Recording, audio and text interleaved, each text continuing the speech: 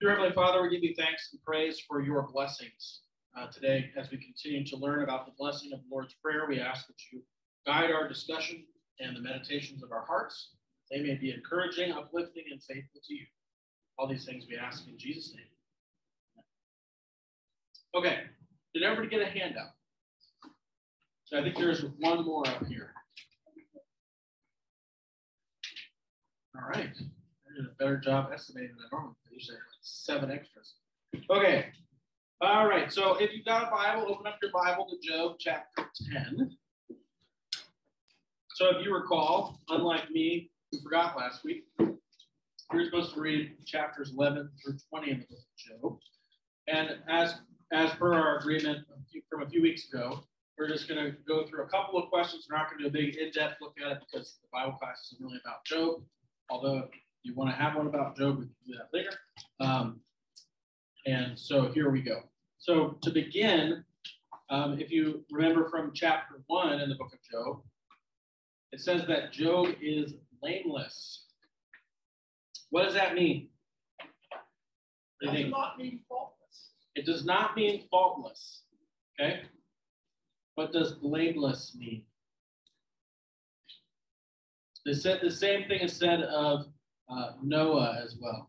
Noah was blameless. In favor with the Lord? In favor with the Lord? Not quite, although close. The Hebrew word for this is tam, T-A-M, is our transliteration of it, and it means to be complete. And this meant integrity.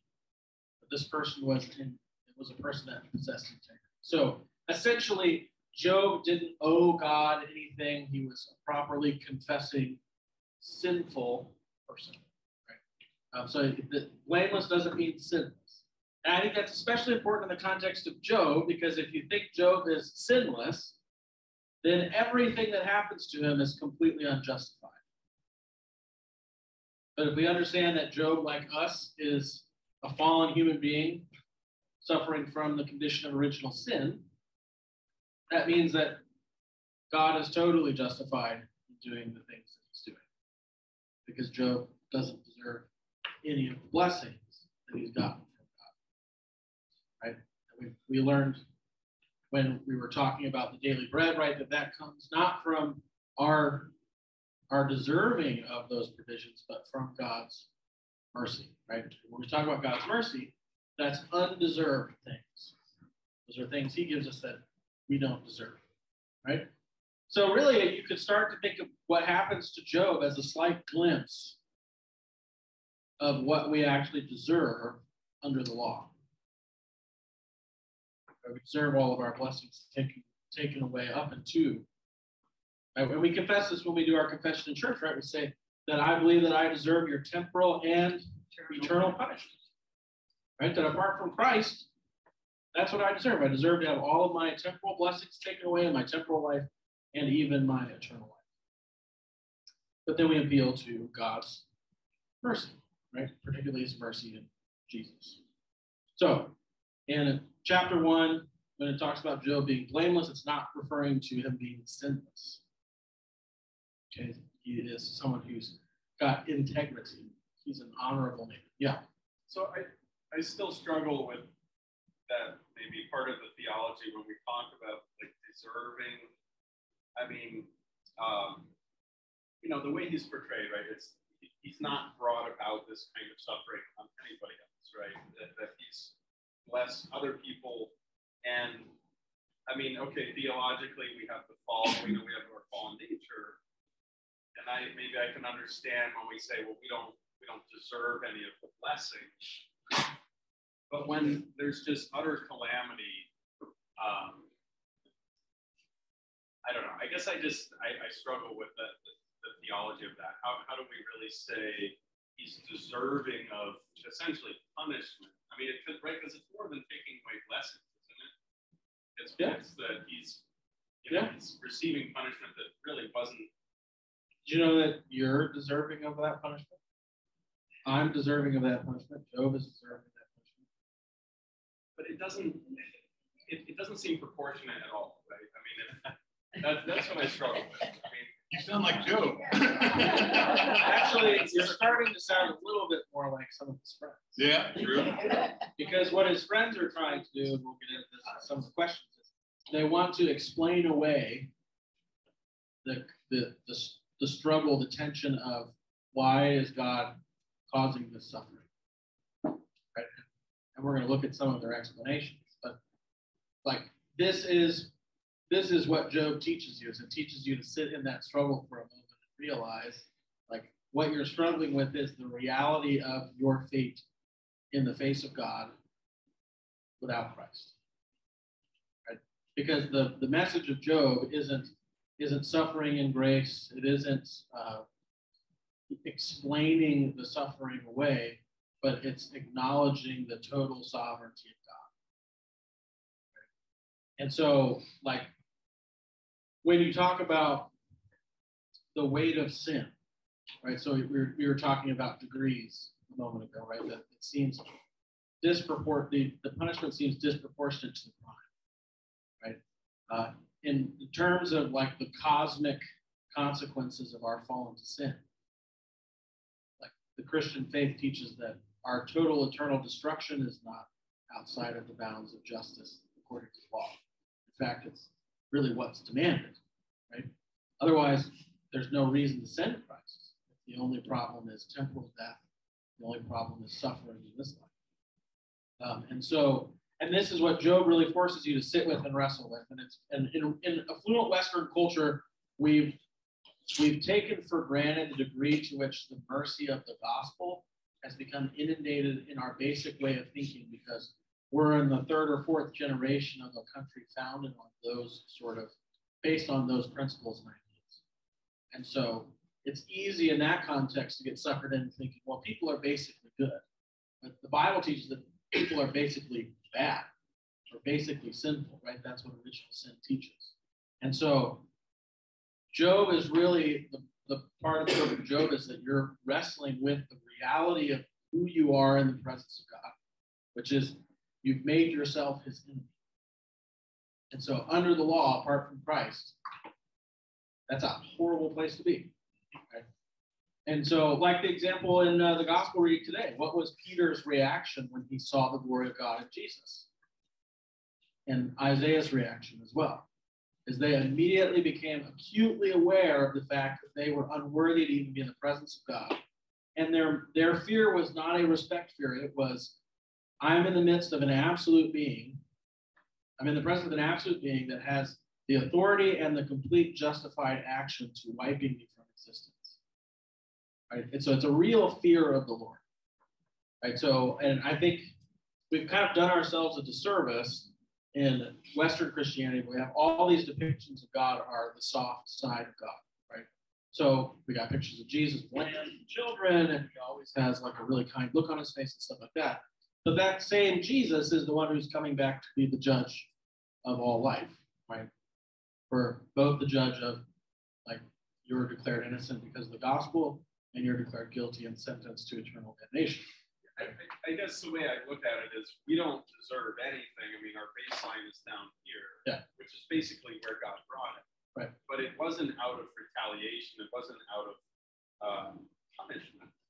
It was because that was God's will, and he had a plan, and Job was part of that plan, right? So, sure, but I mean, this is still a punishment. I mean, if original sin is true, it's still a punishment for sin. I mean, yeah, it's the way, maybe it's just the phrasing. I just really struggle with that because he's not, I mean, even in here, I mean, God's not saying, I mean, his friends are saying he's punished, that he must have done something wrong. And that's sort of what you're saying. Well, no, that's not what I'm saying. That's the opposite of what I'm saying. I'm saying, they said at the very beginning, he's blameless. Right. And so the whole point is, this is God's plan. We don't have the right to challenge what his plan is. We don't have the right. The potter the clay can't say to the potter, I don't want to be like. I mean, sure. Maybe I'm misunderstanding what you're saying. What I'm hearing kind of sounds like. How can we call that punishment as opposed to just saying, well, God withdrew his blessings? It's just that maybe it's the phrasing. It's just, I don't know. Well, oh, sorry. I was wondering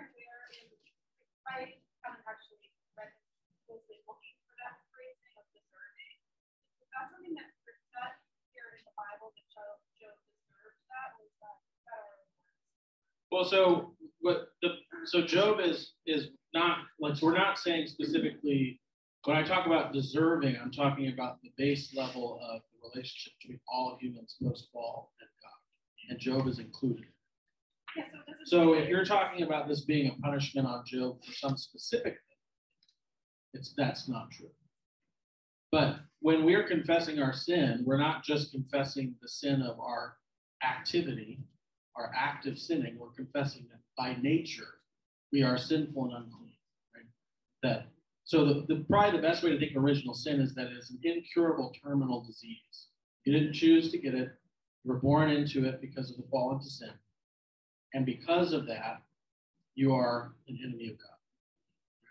And so in that sense, any sort of just application of the law in your life is a punishment of that sin. Not a punishment of like, you did this particular thing last Thursday, and so now God is going to smite you. Right? And essentially what God is trying to prove here with Job is that my blessings are not the reason he believes in. Right? Right, that's what I thought. Yeah, and it's doing that by illustrating that part of the reality of the faith of Job, because it's not in the blessings of God, it is in God being God. And part of what that means is that you are at 100% total mercy of his action. Right? Now, of course, the book doesn't end with Job's death and damnation, because God's plan, as you rightly put it, is manifest in Jesus. But like, it's very dangerous territory, because a lot of this thinking comes from sort of our trying to philosophize the character of God and say, well, God wouldn't do this. That's very dangerous territory to say God wouldn't do something that he himself hasn't directly told you he would never do. Right? Because he didn't flood the entire planet and kill everyone except for Noah and his family. Was he unjustified in doing so? Was that cruel? It certainly feels cruel to us, right? And especially if we're only responsible for the active sins in our life, then it seems cruel, because then it would be just, well, everybody got the worst possible sentence imaginable, and that guy's worse than that guy, right? And in terms of cosmic justice, there is no that guy's worse than that guy, right? That's when we talk about, like, that's why we don't have cardinal sins, right? Like, in this life, me hitting you in the face is of a different degree than me murdering you. But in the eyes of God, it's the same. It's an affront, it's a disobedience. It breaks that relationship. Does that make sense? Yeah, that all makes sense. I completely agree with all of that. I guess it's, that is actually a question. Oh, well, what's the question? That's okay. So I'm just wondering, I was looking at the Cooper thing in terms of like deserving. And I never considered that before Cooper brought it up. Did Job actually deserve this is Savior, and the reason that God didn't save No. But if he didn't deserve it, then God is unjustified in his action. Yeah, I think he wants to say. I think it's like a theological thing that, like, we don't deserve anything in this world. Everything that we get, every blessing that we get comes from our Lord, Right. And so. And at this point, we understand that it specifically comes from his mercy. Yes. Right. Yes. That so, and this is very difficult for especially modern Western thought, because modern Western thought is so steeped in the idea that we're sort of there's some part of us that's inherently good. And so that means that some part of us is inherently deserving of good in return. I don't think that's true. Well, I think I agree, but I think a lot of people and a lot of our thoughts are shaped by that idea. When I was in high school, there's an organization called Ongoing Ambassadors for Christ, and they teach you how to kind of knock on doors and talk to people about faith and let them know about your church and things like that. And the number one response that we got to the question by a long shot to, do you think you're going to go to heaven, was, yeah, I'm a pretty good person. Right? I'm a pretty good person. I haven't killed anybody. I haven't stolen my neighbor's stuff. I don't lie to people on a regular basis. And the list goes on and on, right? But the Bible doesn't teach that. The Bible doesn't teach, I'm a good person. That's what I'm going to do. Right? The Bible teaches that you're going to heaven because Christ was a perfect person. And that he had to be that because you're not, and you can't, and you're not good. Right? Because when I was a teenager, I really struggled with why do bad things happen to good people question. Right? And I think if you're seriously thinking about morality, you should struggle with that question at some point. Right? And where I was really released from that struggle was someone shared with me what Martin Luther's response to that question was. And his response was, well, show me a good person. Right? Because if I'm just thinking in terms of like civic morality, then I could say, well, my friend, he's a good guy. Right? Because in this world, he's not murdering people, he doesn't regularly screw his friends over and all that kind of stuff. Right? But in the eyes of God, his righteous deeds are like dirty rags, right? Just like mine. Right? And so Job is really forcing us to confront that reality of our being, right? Pete was waiting very patiently.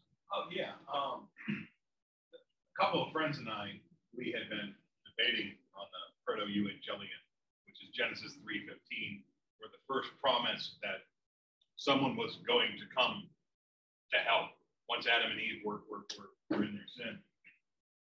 And I read this one Lutheran article, and it talked, what was the first thing Adam and Eve did when God appeared after they had sinned? They ran from God and hid. They ran from God. That's our state. We can own all of our actions of running from God to sin. But the word for repent means to turn around. And that means we're going to turn our back to sin now and go to God. But we can't do that on our own. So in our state without the Holy Spirit, anything bad that happens to us is completely justified because our actual justification in our own sinful flesh is eternal death. Well, and we sort of have a natural inclination to this. Why do you think they ran away from God? Nobody told them to run, but they knew that they were no longer the same. That they were no longer worthy to be in communion and presence with God. And I mean, think about when your parents catch you doing something that they know that you shouldn't have been doing, right? Nobody has to tell you to feel bad about it. You just do, right? And we would say that that's part of the law of God being written on the hearts of men. And I think it's a big part of the reason why Job doesn't curse God, right? And there's even a part in here where he says like who would accuse God? Because in accusing him, I'm afraid that I would incriminate myself. As much as I think I have a case, if I'm actually talking to God, I don't really have a case, right? He's going to inform me that this isn't really the way things are, right? Okay, so let's go to the first question on the outline here. So what is Bildad's answer to Job's suffering? So Bildad is the first one who responds in chapter 8, I believe. Yeah, and so his basic orientation is because the conundrum here is the suffering of Job.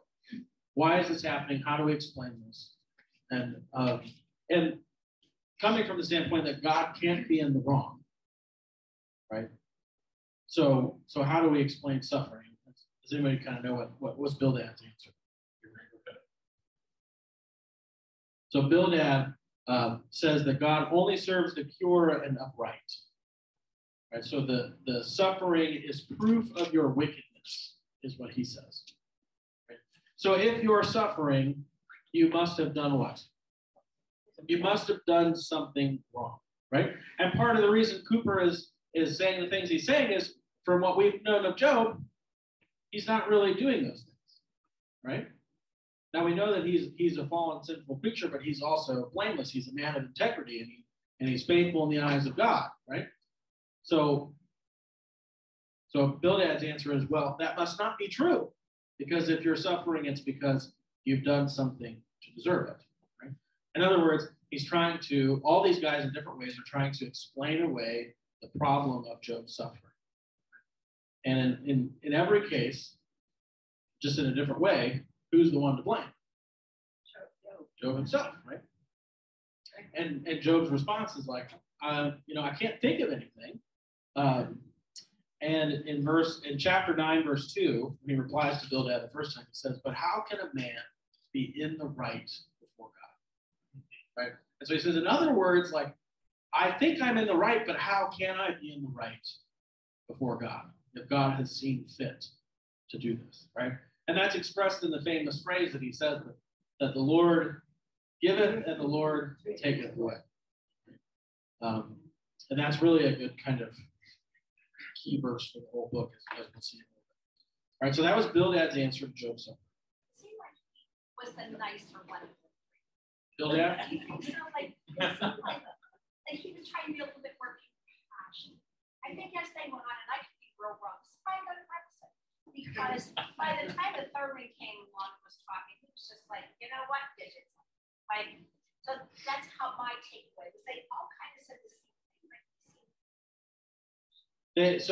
thing. If you've ever been in a kind of discussion like this, where you're trying to convince somebody of something they don't want to be convinced of, you usually start out compassionate, but you're going to numb them. So each one. So there's a certain point where Job basically says, "Oh, what great friends you are! What great comforters you are in my suffering." And so that's not really the thing. Number two, Zophar's answer. What is Zophar's answer to Job's suffering? He says he's a liar, right? Yeah, he's basically accusing him of lying about the same thing, right? So Zophar is in the belief that we're in control of our own suffering. Because if we do something that causes God to be upset, then that creates our own suffering. So he says, if we live rightly, God will bless us. Is that an old idea that's no longer taught today, or is that still something taught today? Yeah. What do we typically call that? Health and wealth, or the old classical term is prosperity gospel, right? The Joel Osteens, you'll have your best life now. So if you're doing the stuff of the Christian life correctly, you'll get that job you want, you'll marry that person you want to marry, you'll be blessed with kids and all these things, right? And so if that's the argument you're making, and you're confronting Job, who's now sitting in ashes, scraping wounds, open sores with pieces of pottery, and all of his children are dead. What does that mean that Job didn't do? He didn't live rightly, and that's why he is where he is, right? So now you can see why he says, "Oh, thank you for your comfort, my friends." Right? Pete. Pastor, real quick, in Job's reply to Bildad, at chapter or verse 33. I love this that Job says, because there is no arbiter between us, meaning him and God, who might lay his hand on us both. Let him take his rod away from me, and let not dread of him terrify me. Then I would speak without fear of him, for I had not sown myself. And I'm thinking, if only he had known that there would be. Well, and now for the rest of the story, right? We'll get there. Yeah, that's a good point out. Yeah, so there's no arbiter between us, but then we'll in chapter 19, he says something different. What is Job's response to the prosperity gospel of Zophar? That his friends know it all. They're better than he. Oh yeah, and is he being truthful or sarcastic? Oh, he's being very sarcastic. Oh, you have all the answers. If only I talked to you before, right? And so Job's conclusion is very good. It's the opposite of Zophar's, that human suffering is not within our control. It's firmly in the control of who? God. Right? So it's beyond our control. It is the province of God. And not only that, but even goes as far as to say it has nothing to do with our own effort or goodness. Okay? So, for example, how many of you have known a wonderful person, kind, blameless in the same sense that we're talking about Job here, and they were diagnosed with cancer? They died too young, or they were part of an accident, or right? And so this is what Job was talking about, is these sort of things, they're not in our control. They're not direct consequences for our choices, right? Which is another demonstration of the place we occupy in our relationship with God. We're at his mercy, right? Is that wrong? God that Satan do all these things to his wife, his kids, his animals. He said, don't touch Job. So we can't be safe today. These things happen. Plane crashes, everybody's killed. God that Satan did.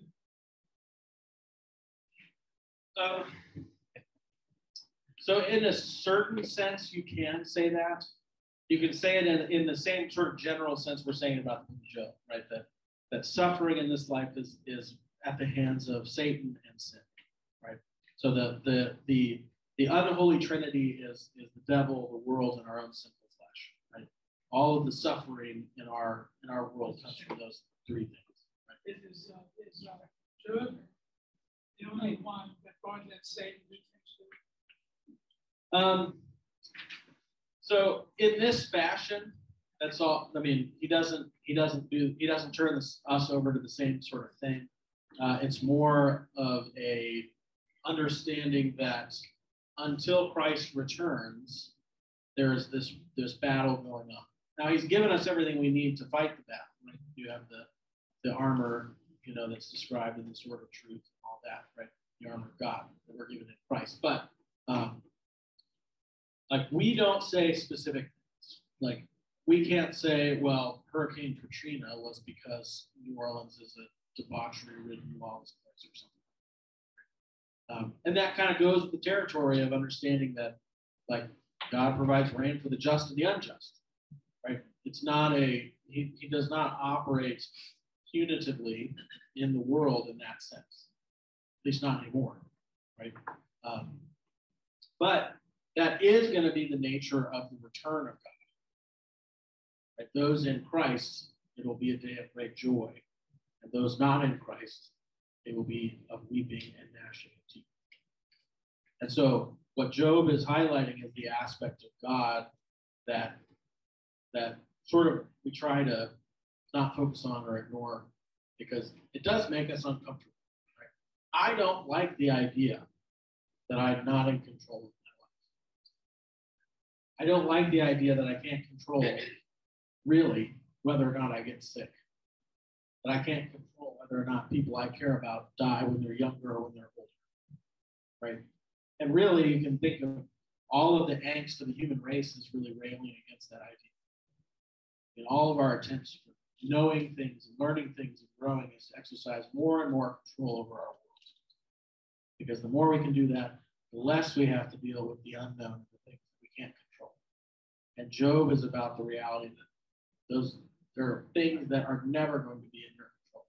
Right? And so Job's friends his friends, but they're all trying to explain that away. They're trying to take something that's out of our control and put it in our control in some form or fashion.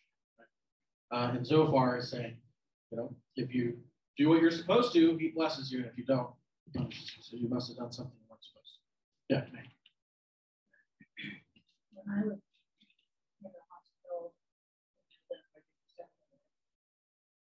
was what I knew of a different direction than your son. But when Job going along with respiratory,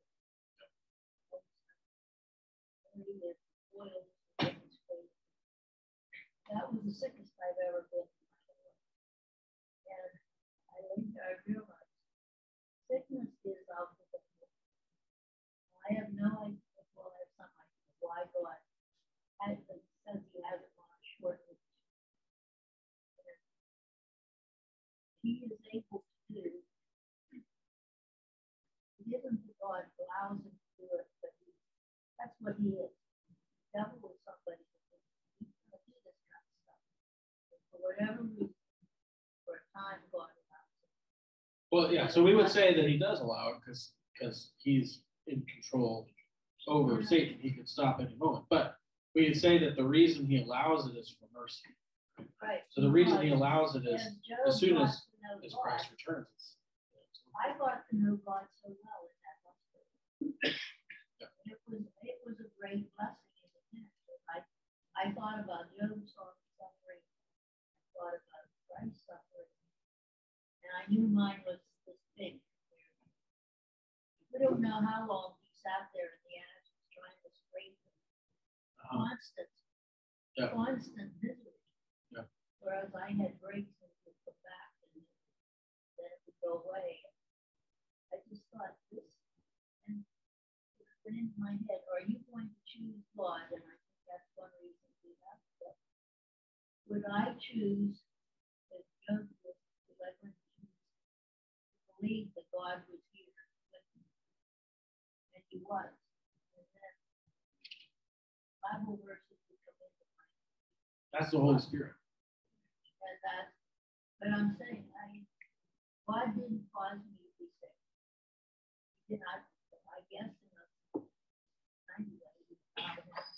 And this was a small thing compared to something like this. Sure. Well, it's kind of tricky. It's so amazing how he, or at the end of the prayer, so it says, now I know you, I do love you. I think these things in our lives, that's the will of God. Yeah, so you're actually talking about some things we're going to talk about when we get to the sixth petition. So we'll come back to what you're saying because it's right on that like God does actually give trials to the faithful, right? He does this numerous times in the scriptures just in order to strengthen their faith, right? And so we can't say unless you're a person in the midst of that trial, you can't say with any certainty which it is, whether it's just a suffering or whether it's a trial of faith. And in some sense, you could say all forms of suffering for someone of faith is a trial. And really what Job is doing, the book of Job is doing, is helping us put the understanding of our suffering in the proper context. Right? Because if we don't understand the context of our own suffering, we're tempted to think the way the devil wants us to, that God doesn't love us, that we're unworthy, and what's the point? Right? And that's what nihilism is. Nihilism is the idea that there's no purpose, no point. And often people who end up in that place experience a lot of pain and suffering before they get there. That's what leads them to it. Right? And so what we say is that the reason that God allows for the state of things as they are right now is out of mercy. Because when he does return, the axe is at the root of the trees, and the time for the mercy of Christ is over. So there's no more chances, right? And so the fact that he extends this time, of the time of the church, we would say, where we've been sent out to bring this message of the gospel in the midst of a suffering world, is actually at the mercy of God. Because when he returns, there's no more conversion, there's no more second chances and stuff. Is it also for his people to make you sick of pray? Is it also for us to say? Yeah. So it is also, it's not just, especially if it's somebody within your Christian community, their suffering isn't just for them, but they're bearing in the midst of that suffering is a witness to you, as well as a prompting for you to do the things that you're called to do, like pray for them, bear their burdens with them, that kind of thing. Yeah. Yeah, in the gospel where the finding was point of birth, right away everybody said that's sin, and then God, Jesus said, no, this is for the glory of God, this particular right. The healing. Right. Yeah. Very good. Okay, so gotta keep going. All right, question number 3. Who is Job appealing to in chapter 19, verses 25 to 27?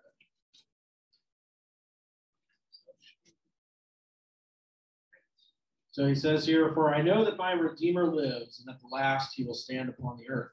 And after my skin has been thus destroyed, yet in my flesh I shall see God, whom I shall see for myself, and my eyes shall behold, and not my heart faints within me. So Who is he appealing to? He's appealing to God. And who is he appealing to God for? Huh? Well, that's who he's appealing to. What is he asking of the person he's appealing to? His great mercy. Yeah, right. So in Old Testament language, before, because Job doesn't know Jesus, he's appealing to God against God.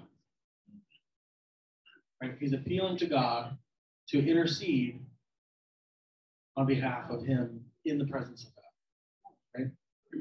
So we get a little Trinitarian image here, where he's saying, I know that my Redeemer lives. And he's already established in his answers to his friends and the way that he's said things, that who is the only person that can confront God? God. Who's the only person that can control suffering? God, right? So when he's saying, I know that my Redeemer lives, he moved from there's no arbiter between us, so I know that my Redeemer lives, and the only person who can intercede and make any difference in the situation is God. Right? Yeah. Yeah. Yeah. Yeah. Because even like when you initially read Job, I think sometimes you're thinking, well, it kind of sounds like he doubted God. Because there's a couple of times when he's talking where you're like, seems like he is trying to make a case against the punishment that God is giving him, right? But in the midst of all that questioning, he's always acknowledging that, like, in a sort of sense, I don't want to get an answer to my questions, because if I do, it's not going to go well for me, right? God, who can be blameless in the presence of God? And so here he's appealing to God against himself, right? He wants God to intercede between God and him, right? So this is establishing that the Redeemer cannot be a human person, right? Not just a human person, because a human person can't do anything about your suffering, ultimately speaking. Right? They can alleviate some things here and there, but they can't really prevent the suffering that is in this life, right? When reading this, I'm paralleled with David in the Psalms, how many times he uses the words rock and redeemer. Right. Yeah. It's beautiful. So far, then, what is the context of the suffering of Job that we've come across in the first chapter? So Job is a blameless man. He's a man of integrity, a man of faith, right? So that means he's faithful in his worship of God. Does not mean he's sinless, right? And then the devil comes along and says, the only reason this guy believes in you is because you gave him all this stuff. And God says, no, but have at it, right? And then he takes all that stuff away. And then Job is sitting in the ashes and his friends come. And they're trying to explain away the suffering. You must have done something. And we'll get to the last guy. He gets kind of the closest to the correct answer, but not quite. But notice that all of Job's responses to his friends' answers are all very focused on the human side of this equation. And Job's responses are always pertaining to God. Right? Who can act without his permission? Right? What is outside of his control? He's basically making a case for, like, no, I mean, God is in control of everything. Right? And so he's appealing to both the sovereignty of God in terms of justice, but now in chapter 19, also in terms of mercy. Right? So he's basically acknowledging that my suffering can only be solved if God chooses to solve it. And so he appeals to God to be that I know that my Redeemer lives, right? Essentially, he's making the same, I think, if I understood what Cooper was saying, is he's saying, from what I know of God, I have reason to hope in him. I don't have reason to hope in me, right? Which is what all of his friends are trying to convince him of. That, well, you just need to repent of this thing, or you just need to do this instead of that, right? But his appeal is to hope in God, because he knows that God is a God of mercy as well as a God that's just, right? And so God is the key for Job in both those aspects. He is the answer to the suffering, right? He's in control of all things, but he's also the answer to relief. I think to that testament of God's control of all things, I think a lot of people look at sin and God in the same way that Star Wars does. That it's a fight between good and evil. Like, no, it's not. God allows the devil to reign here temporarily. I mean, he's given the devil some permission. He's in authority over him. The devil had to come to God to do this. Yeah. God is sovereign and in control over all things. And I think we forget that that means all things. Right. And so that really is the central, like the key, I think, to understanding Job. Right? And it's a sort of epitomizing the famous phrase, right? The Lord giveth and the Lord taketh away. That, if anything, is a statement of the absolute sovereignty of God. And so what Job is about so far that we're reading is acknowledging the reality of what that really means.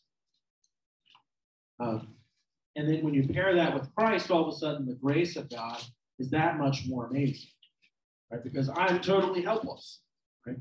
Job is totally helpless. He couldn't do a thing about any of the stuff that was happening to him. And he knew that, right? His friends were trying to tell him, no, you do have something to do with it, right? This is punishment because you did this thing, or you didn't do this thing. So if you only did that, then this would all go away. And he's saying, no, God, the Lord giveth, the Lord taketh away. And he's justified in doing exactly that. We have to keep going. We've already spent way too long on this. Okay, sixth petition. And lead us not into temptation. So if you want to open up your catechisms to the sixth petition in the back, it is on page 269.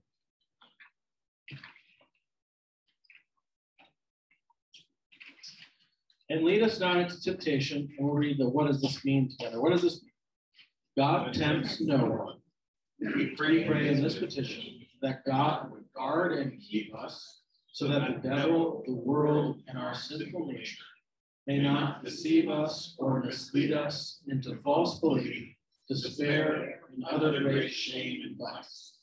Although we are attacked by these things, we pray that we may finally overcome them and win the victory. Okay. Lead us not into temptation. So let's look at a couple of Bible passages that pertain to temptation. Can somebody look up James chapter 1, verses 2 to 4? Brian's got that one? Okay, and then somebody else look up James 1, 12 to 15. Bob, got that one? James 1, 12 to 15. And then Genesis 3, 1 through 7. I know where that is. Pete's got Genesis 3. Russ, can you get Matthew 4? All right, now we're going to read a couple of passages. So I'm going to have those people read their two passages. We're going to compare what they say. Okay. All right, Ron, you want to start with James? Consider it pure joy, my brothers, whenever you face trials of many kinds, because we know that the testing of your faith develops perseverance. Perseverance must finish its work so that you may be mature and complete, not lacking anything. We did a whole study on this. Oh, yeah? Yeah, actually, we did it twice. Oh. Okay. Nice. I like that. All right, so, and then the James 1, 12 and 15. Blessed is the man who perseveres under trial, because when he has stood the test, he will receive the crown of life that God has promised to those who love him. When tempted, no one should say God is tempted me, for God cannot be tempted by evil, nor does he tempt anyone. But each one is tempted when, by his own evil desire, he is dragged away and enticed. Then after the desire is conceived, he gives birth to sin, and sin, when it is full grown, gives birth to life. Death. Yeah. Okay, so there's a few weird Christian statements. Count your sufferings as joy, which I'm always like struck by those passages when I read them. And I was reading it this week because like we've become so comfortable that when we encounter suffering, particularly the suffering for the faith, we do not count it as joy. Even collectively as the church, we do. Right? Like just all of the lamentation about the state of America and now it's going away from being a Christian country and all this stuff flies in the face of this statement there, like, because we have all of these opportunities. The way that this is encouraging us to think about it is, oh goodness, I have so many opportunities now to bear witness to Jesus through my suffering, if he calls me to do that. So if he calls me to be at odds with my school teacher about the way my kid spends their time, or if he calls me to be at odds with a coach or my neighbor or whatever, right? Instead of that being a bad thing, and I've done this with family ministry sometimes too, I encourage them, think about how great a witness you're being to Christ. If you tell your coach or your teacher, I'm sorry, we're not going to be here for this, we have church. They made a movie about a guy who did that in the Olympics. There's a reason they made a movie about it. It wasn't like he was the best runner there ever was, right? So that's sort of what this is saying. It's count your sufferings as joy. In particular, when it's talking about joyous suffering, it's referring to suffering for Christ, the witness of the gospel in particular. Right? Now, there are many places in the world where that's all they get to do. That their suffering is the witness they bear, because they're not allowed to worship God. Pastor, Yeah. I guess you could say God doesn't tempt anyone. Just go back to Job, where God could have told Satan, okay, I'll tempt him with all this stuff. You'll see. Right. Yeah. So he's not right, and that's the first thing that's in the what does this mean, right? Luther says, God tempts no one. So what we're saying here is when you're asking God to lead us not into temptation, you're not accusing him of leading you into temptation, but you're asking for his protection from that, right? And then the end of James chapter 1, 12 to 15 gives you kind of a short description of the way temptation, desire, and sin work, right? That it's your own warped desire that creates the temptation. And then when that becomes fully grown, it manifests in sin. And then when sin becomes fully grown, it manifests in death. So highlighting the fact that those don't come from God, they're coming from within. Okay. And this is mentioned too in the Beatitudes and stuff as well, right? Where Jesus says, blessed are those who suffer for my name's sake. And so Christians, there's a lot of books that are being written right now actually by historians who are going back and trying to figure out, as our Western culture is kind of crumbling a bit, they're trying to go back and look at what is really the root of it. And you can't do that without tracing the history of the Christian church. Right? And one of the things that they're finding is the main reason the Christian church grew and became the way it did was because of this sort of approach to life. Is that when everybody else is fleeing the catastrophe, the Christians are walking into it. And whenever everybody else is valuing their own lives over others, the Christians are valuing others' lives over them. Right? And it really is I think that is mainly what is meant by Christ when he says those who want to keep their life will lose it, but those who lose their life in me will find it. Right? He's talking about this idea that, like, and I think it's rooted in the knowledge that you're good. Like, not good in a moral sense, but like you're taken care of. In Christ, you no longer have any ultimate worry about yourself and your being. And so you can approach these things in this way. You can view suffering as joy because you know it's temporary. You can view death as a sad thing, but not an ultimately sad thing because we know life is victorious. That's the only way humans like us can do things like that, walking into catastrophes and valuing others' lives over our own. Right? So, all right. That's why Christianity is thriving in third world countries to the nth degree. You really have to hide the fact that worshiping. But in first world countries, Christianity is dying or dead. That's fine. Well, it's not dead. No, it won't. You can't say that to my cousins in Sweden. It's dead up there. It's not. I would say you could say it's dying in Europe because I've been there, but it's not dead. We just had the bishop in Finland and the politician in Latvia go on trial basically for confessing the word of God. I don't know if you've heard. They actually read scripture out in the court case as hate speech. Right? And so like, there are faithful Christians there. They're under a lot of pressure because they're vastly outnumbered, but they're there. All right, Genesis 3. Now the serpent was more crafty than any other beast of the field that the Lord God had made. He said to the woman, did God actually say, you shall not eat of any tree in the garden? And the woman said to the serpent, we may eat of the fruit of the trees in the garden. But God said, you shall not eat of the fruit of the tree that is in the midst of the garden, neither shall you touch it, lest you die. But the serpent said to the woman, you will not surely die. For God knows that when you eat of it, your eyes will be opened, and you will be like God, knowing good and evil. So when the woman saw that the tree was good for food, and that it was a delight to the eyes, and that the tree was to be desired to make one wise, she took of its fruit and ate. And she also gave some to her husband who was with her, and he ate. Then the eyes of both were opened, and they knew that they were naked, and they sewed fig leaves together and made themselves loincloths.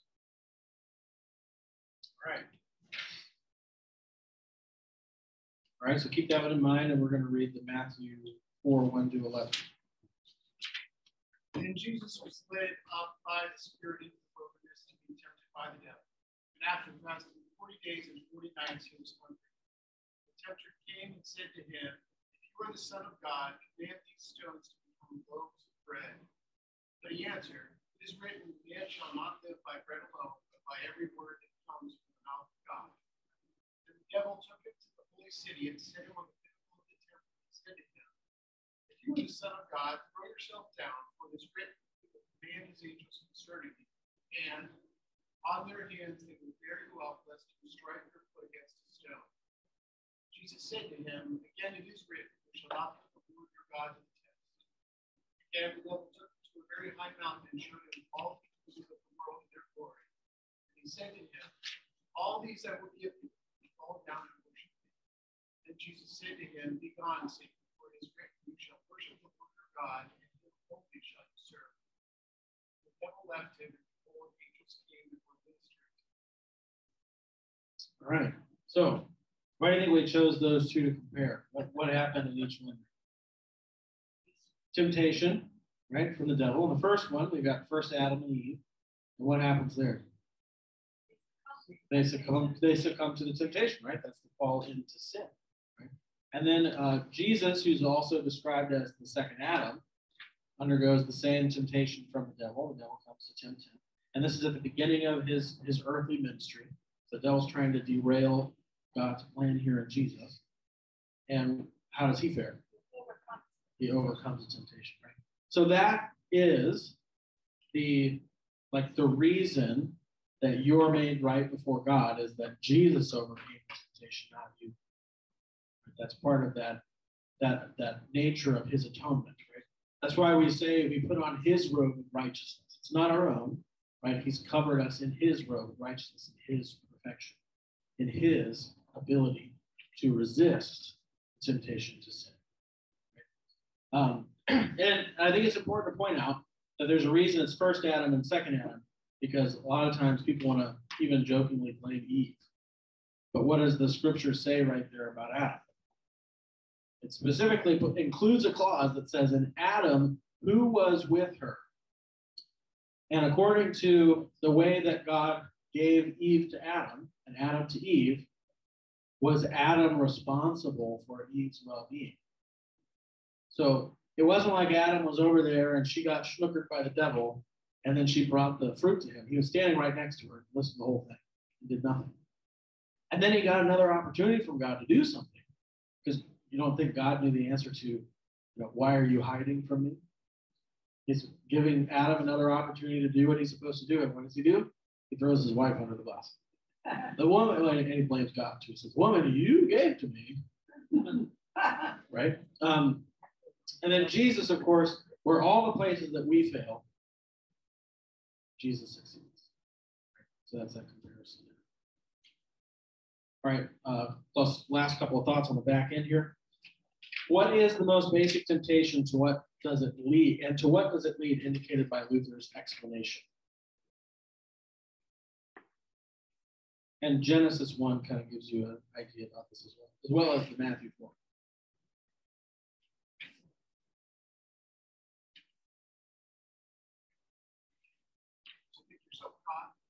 To think yourself God, right? And so I would say that of the way I wrote this was that false belief is the sort of main attacking point. Because if he can get you to believe in something other than God, he can convince you of lots of other things. And so in the Garden of Eden, the appeal is he even uses God, but he says, what God really wants is for you to be able to be like him. And so he dangles like, oh, you can be like God. And that's the thing there. Is not that pride what Lucifer also had? Was that he put himself on equal footing with God, that he could be just like him and was just as wonderful and powerful as him? Yeah, but I would argue that before pride comes disbelief. Okay. Because in order to believe that you can be like God, you have to have some sort, in order for that to even take root, you have to have some sort of dissatisfaction with the current state of things. Gotcha. And so what the devil did is he created a picture that sowed dissatisfaction with the state of things in the Garden of Eden. Right? That your eyes will be open and you'll be like God. And what does that lead to? Then look at the words of Luther's explanation. Right? It gives you a list there, and how does he end the list? And the what does this mean part?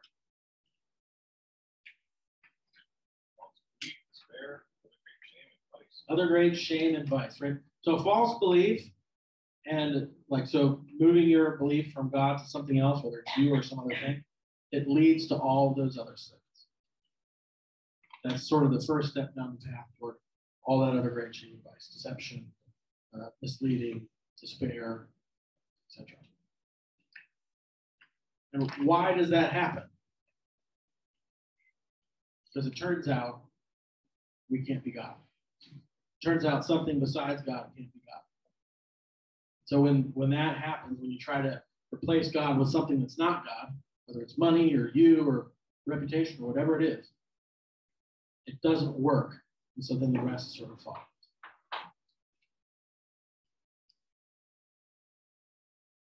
What promise does God make regarding temptation? So let's look at 1 Corinthians chapter 10.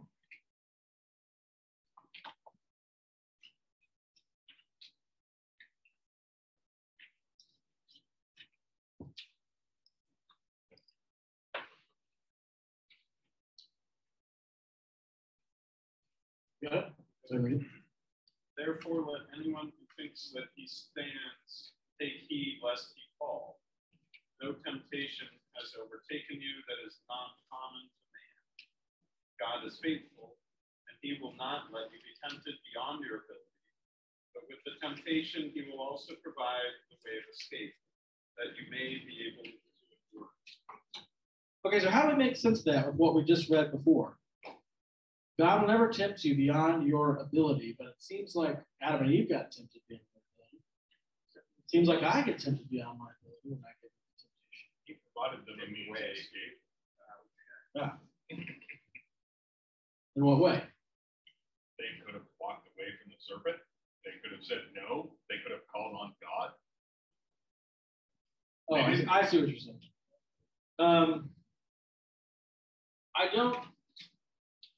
I don't think that's the escape that he provides for us. Well, the escape is the long run, right? Like the prophecy about the serpent's head being crushed and Right. redemption. Yeah. Right. And the same for us, right? Because, I think I just wanted to address that because I think sometimes when you read that, you think, well, then why am I succumbing to temptation? God's not going to tempt me beyond my ability. I think sometimes people think that means that anytime they do succumb to temptation, they're somehow like chipping away at their faith. I've also looked at this verse as not every fight is yours. And sometimes you You know how we say we can plant the seeds, but we can't actually bring somebody to Christ? Yeah. God's in control, and we have to be mindful of where he's calling us. And sometimes he's not calling us into the fire of a temptation. Sometimes he's asking us, go that way. Oh, yeah. I see what you're saying. Yeah. Well, this is more talking about in the midst of a temptation.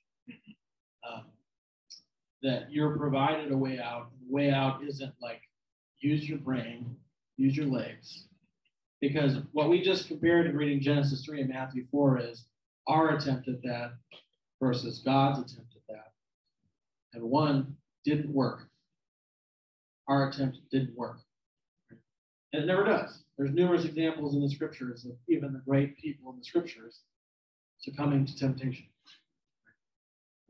And so the way out, as Cooper is the long run, right, is the, like, what do you do then when you succumb to temptation now that you are in Christ? You come to God, the prompting of the Holy Spirit, you confess your sins and ask for forgiveness, and what do you receive? Forgiveness. Forgiveness, because in Matthew chapter 4, Jesus did not succumb to temptation. Yeah. But it's also meant to be a word of hope, right? I mean, yes. It's almost, I kind of read it as the plan A, plan B, and it's like, well, we do have the Holy Spirit, right? That does empower us to, what do you say, overcome the temptation. Yeah. But then, of course, in our weakness, we fail. But I don't know. I would say it's all part of plan A. It's not really plan A and plan B, but you're right in highlighting an aspect of it. I was mainly trying to address the fact that if you give in to temptation, that it doesn't mean that like you closed all your exit routes that God provided you, because his exit route accounts for the knowledge that, like Adam and Eve, you're going to give in to temptation. But now you're right.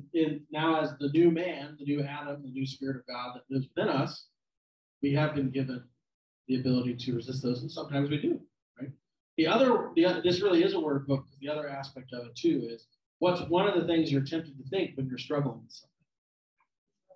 That you're alone. You're the only weird person that struggles with this. Everybody else has no issues, right? And just think how easy it is to do that, right? Whether it's you come to church and you're all frazzled, and there's another family next to you, another couple next to you, and they look all put together. And just, oh my God, here.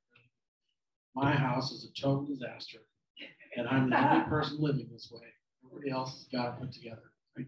And the only way to break you of that notion is to actually get to know people and realize their lives are also messes in a lot of similar ways, right? And so part of the comfort here is that, like, what you're experiencing is not something that is unique to you, right? Because the devil uses that, and your own sinful flesh uses that to try and isolate you from people who can alleviate you of that delusion. So you may be like, it could be as simple as a conversation in church. You're like, oh my gosh, you guys, you're just so put together. Your kids are always behaving, and they might be like, I just shouted at my son for 15 minutes an hour. And then you're going to be like, oh my goodness, thank God I'm not the only one, right? So that's part of it. Yeah. You succumb to temptation, whatever it is. That's for forgiveness, feel better about yourself. Yeah. Lo and behold, a week later, a month later, you do something else stupid.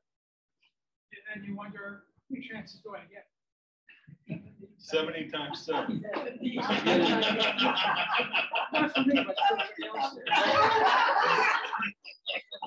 I'm asking, how many chances do you get? I'm asking for a friend. Yeah, no, I honestly, like, I thought it was really funny when I was preparing the Job section. I thought it actually met well with the sixth petition and leading out to temptation, because it still is dealing with that aspect of suffering, and when you're led into temptation, you succumb to it for suffering. And I think that context really helps, right? Because that context it's not there just to show you the depth of your own depravity. It's also there to show you the unbelievable depth of God's mercy. Right? And that, so you can't fully understand the depth of the grace of God in Jesus until you know fully the problem he came to solve, the depth of the issue that we were in. Right? And so if that's the case, then you do really understand that if this is going to work at all, there's got to be no limit to the chances, right? It has to be an unconditional thing. That's why we disagree with the Catholics on synergistic grace. Because as soon as it becomes any part of my responsibility, I can no longer put absolute hope in that. Because if I read the scriptures, we don't do so hot, right? And so that this context of the suffering at times can be really tempting to just really hammer away at the law and really be like, we're all scum. And believe it or not, people like to get beat up by the law. They like to be told things that they, especially because they know there's a little bit of truth to it. Sometimes a lot, right? But that context in Job is not just to get you there, but from there to where Job is, right? He starts out by saying, there's no arbiter between us. There's nobody that can do anything. But then he appeals to God on behalf of himself in the presence. He says, well, you're the only one who can do something about this. So, and I know you will because you're you. So I know that my Redeemer lives, and I will see him at the end, right? And so that's sort of the full context. The initial context you receive is like you have to deal with the reality of your own depravity, what that means in the presence of God. But then once you're there, you understand when Christ comes into the picture, the reality of what he means for you in the presence of God. And then you understand that there's no condition. There can't be. Otherwise, we don't have. But we do. Because there is no condition, which is great. Right. Any last thoughts, questions before we close? If you feel unsatisfied by my explanations about Job, see me after. I just didn't want to spend a ton of time on that since that's not the advertised. Well, that was ambitious. 20 chapters of Job. I know. And part of it was my fault because I forgot to put questions on it the last week or so. But as always, I'm blessed by your insights. Shall we read 21 to 30? Yeah, so now we're going to, we won't have class next week because we have a congregational meeting. So for 2 weeks from now, we're going to read 21 to 30. Okay. That's only 5 chapters a week. Yeah. Yeah. You can do it. Crucify that sinful flesh. All right. Let's pray. Dear Heavenly Father, we are at your mercy. We know that we deserve nothing good. That because of our actions and our nature that has been fallen into sin, we deserve your temporal and eternal punishment.